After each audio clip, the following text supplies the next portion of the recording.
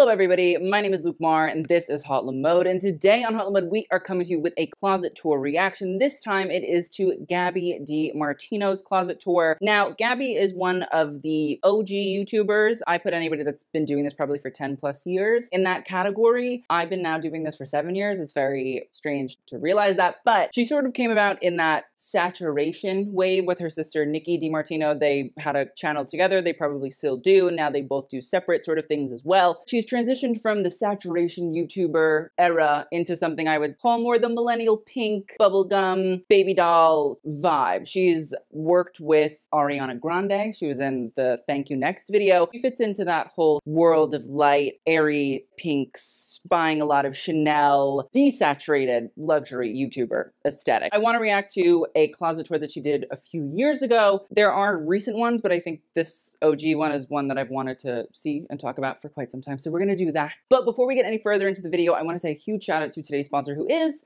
Fabulous. Fabulous is the #1 self-care app to help you build better habits and achieve your goals. Every year, most people set New Year's resolutions, but around 80% of these will be abandoned in just the first 2 months. The best way to succeed with your resolutions is to transform them into tiny habits and stick to them thanks to the Fabulous app. Developed by behavioral scientists at Duke University, Fabulous has guided journeys for common resolutions like exercising more, improving your sleep, and eating healthier. There's no shortcut to changing habits. Let me tell you, I've tried to find them. They unfortunately do not exist. The first 100 people who click on the link in my description box below will get 25% off a Fabulous subscription. Fabulous does allow you to create your own habits or use any of their hundreds of suggestions, which can be organized into morning, afternoon, and evening routines. They also suggest habits like drinking water, exercises, and meditations, which might be great for those not knowing where to start. And there are helpful letters, studies, and articles to further explain why these practices are for your betterment. I like to have somebody explain to me why the things I'm doing are good for me. It's helpful. It gives me reason and purpose. With your resolution this year, consider a proven, affordable, sustainable, long-term approach to changing your life. One that builds on your successes. So try Fabulous today by clicking the link in the description box below. Okay, so before we actually get into playing the video, let's look at our surroundings right now. There's some sort of white handbag sitting on a circular couch. I'm seeing some Louboutins, a Chanel box, a Henry Bendel hat box, which, like, Henry Bendel, it's not been great old time for Henry Bendel. You know, it's closed, but if you watched Gossip Girl, you would know what it was. Jenny and Serena both go to Henry Bendel, or Bendel's. I'm intrigued because I wouldn't think somebody would know about Bendel like that. Okay, Chanel's. Embroidered Louis Vuitton bag, a carry-all, some Louboutin sparkly patent leather. Oh, Valentino rock studs, always a classic in a wardrobe like this. The Louboutins with the spikes in the bright colors, some Chanel sneakers, Gucci, Louis Vuitton monogram shoes, lots of Chanel. Hey Now song is playing, and like, this is what dreams are made of. I am intrigued to see whether or not this closet is actually made of my personal dreams. Okay, the title sequence is making me laugh just because, like, I respect the fact that she just said iMovie. That's it. That's all you're getting. Babies, so yes, this video is a closet tour. Before I get into that closet tour, I am going to do a try on haul, which is also super requested by you guys. Okay, so like, she does really look like Ariana Grande. I get it. I get why people say it. Right now, I'm actually sitting on a bed that I have in my closet. Yes, I upgraded. There's a bed in this closet. I mean, I don't think she's queer from my understanding, but like, living in the closet taken to a different level. Everything I show you will be linked down below, but the unexpected try on haul, not expecting this, but first thing I want to show you guys from my Fashion Nova haul is this top. That's the first problem. Listen, again, I'm not judging people that shop Fashion Nova and or fast fashion because they have to. I do oftentimes judge people that have a shit ton of Chanel and Louboutin and Louis Vuitton in their closet and then wear Fashion Nova. People have corrected me in the comments, I think on the last video talking about luxury brands and their clothing and whether or not those things are actually made ethically. They're not. I hear, I see, I recognize that's important, a distinction, but there are brands that like do make sure that they have ethical standards for the people and environment that they make their clothes with or in, and so like work on that. I know it was also 2018, so like there's that, the whole YouTube culture of buy a shit ton of H&M and like do a try on haul. So like I understand that as well, but at the same time, Nah. The little pearls that are embellished throughout the top, and I just paired it off with this cute little tutu skirt. And yeah, this is outfit number 1. Okay.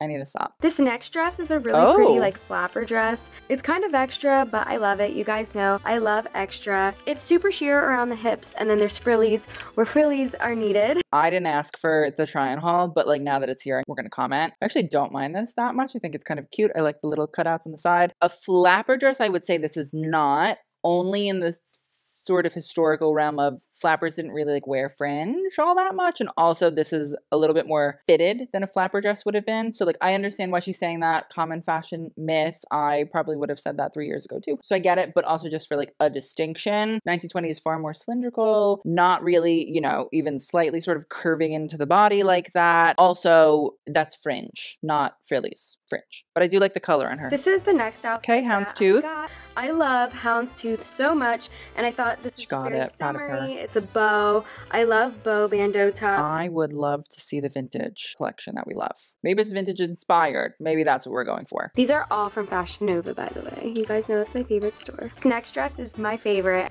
I love this little like Again, I really didn't ask for the try-on haul, and I did not know it was happening. Faux fur, faux feathers? I don't know. I don't know if they're like wonderful and gorgeous. I'm not saying that like real fur and real feathers are so much more chic and gorgeous and wonderful, although at least they're organic. It's just, it's petroleum based, so. Dazzled belt that comes with it. I feel like next to the feathers, it makes it extra glam. Glam, that was the word that we used. A few vlogs ago, I wore this. A little I think I wore it in an LA vlog, but this gives me major Audrey Hepburn vibes. Very 1950s styled. I wouldn't say that it's necessarily 1950s style. Just putting it out there. The polka dots, a Balenciaga wrap dress. I think it was invented in like the 30s. And then Diana Furstenberg brought it back in the 70s. This dress is such a pretty silhouette. I feel like this is one of those dresses I like these colors on her. On The Bachelor during a rose ceremony or something. I thought you said rose ceremony, and I was like, wow. Still very pretty. I'll grow into it. I love it though. Okay, we need the haul to end now. This next outfit is done into the closet tour. Okay, yes, let's please.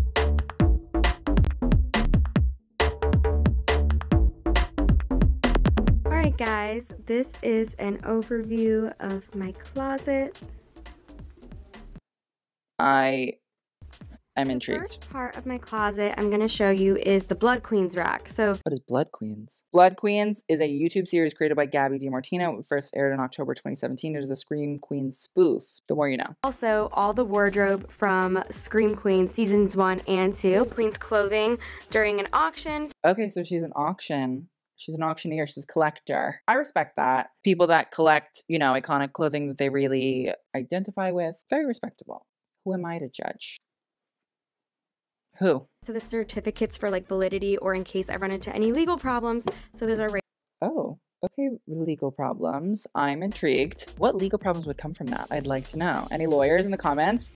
Please. Okay, Chanel's, embroidery, silk. This next rack is more of my designer clothing / runway clothing that I purchased. Okay, / runway clothing. I'm intrigued. This is my favorite dress. This is Spring 2015 Chanel runway. Oh, okay. Spring 2015. Chanel. She's a client and a collector. Spring 2015, that was the collection where all the models had the picket signs. I see that it maybe is a part of the commercial collection. I don't know if it's a runway look. It was based on a style that was on the runway and then sort of goes through the rigmarole of not being put on the runway. It was maybe cut from the runway, but buyers at the Chanel boutiques or buyers within Chanel for each of the stores were like, oh, this look will do quite well with clients. So maybe that's why that was done the way that was done. Okay, she really goes for pale, muted. Maybe I was wrong in my assumption about the saturation energy. So the Louboutins, these are like Louboutin. With the casual one in, one out situation. Love that. Here, some Valentino. We love a Valentino rock stud. We like the Pure Palace reinventing them now. Don't know if I love these gals. And I love this rack right here. I feel like this is a picture right here. I don't know. It is a picture, but everything can be a picture. That's my thoughts. Some Scream Queens shoes.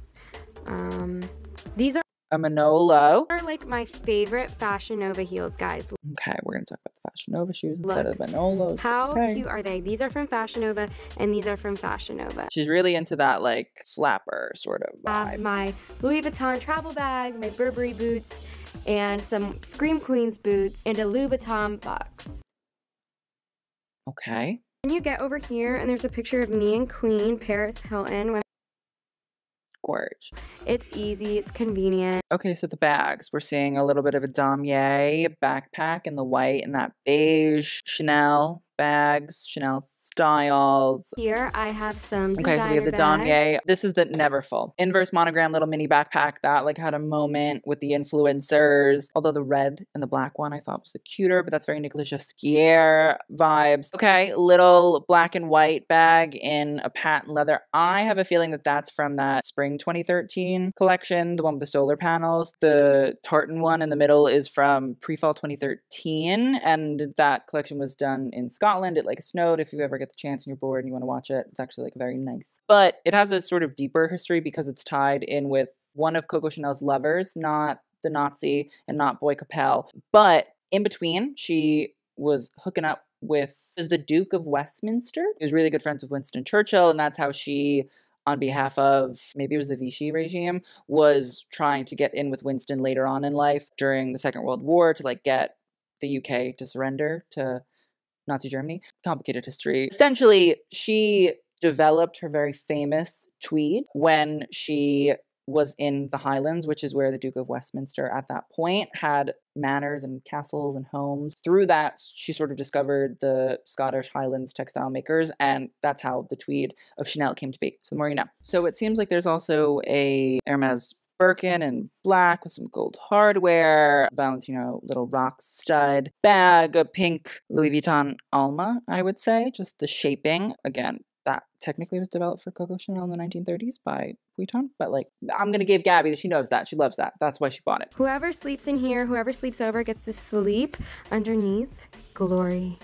They were ever so lucky, I bet. Over here is like my pastel clothes / vintage. Okay, pastel / vintage. Underneath are some bags. Okay. They're not as pricey as the ones on the wall, which is why they're on the wall. Hangers. So oh, wait, that's a Prada bag. I take that back. That is not an Alma. This is my favorite bag I've ever received. Those Michael who have Kors, been sticking around since 2015. With the rock stud. I remember. Listen, I like Michael Kors. I do. I like him as a person. I like the clothing on the runway. The bags now. No. It reminds me of like something I'd find at a vintage shop. I love it so much. Underneath is a lot of Blood Queens / Scream Queens props and like accessories like earmuffs. The Billy Lord earmuffs from Scream Queens will always be iconic. My Givenchy sunglasses. I mean, it was like, okay, like, I've heard worse. I've heard it wasn't Givenchy. Looks so Victoria's Secret. I like to put the neck.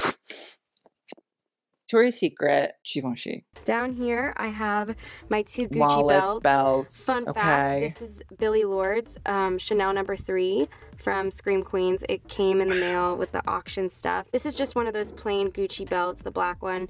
This is my Cuban scarf, my Burberry scarf, my Louis Vuitton scarf. For people that buy scarves from luxury brands that are like silk, I'm not going to judge the ones that are sort of wool because I think that's probably actually used for like cold weather things. But people that buy silk scarves, what do you use those for? And how often do you actually wear them? Because I'd love to know. I understand the people that like take an Hermes scarf and put it on a Birkin on the handle or something like that. That I get, that, you know. But like, what else? What else do you use that for? I really like to know. I would.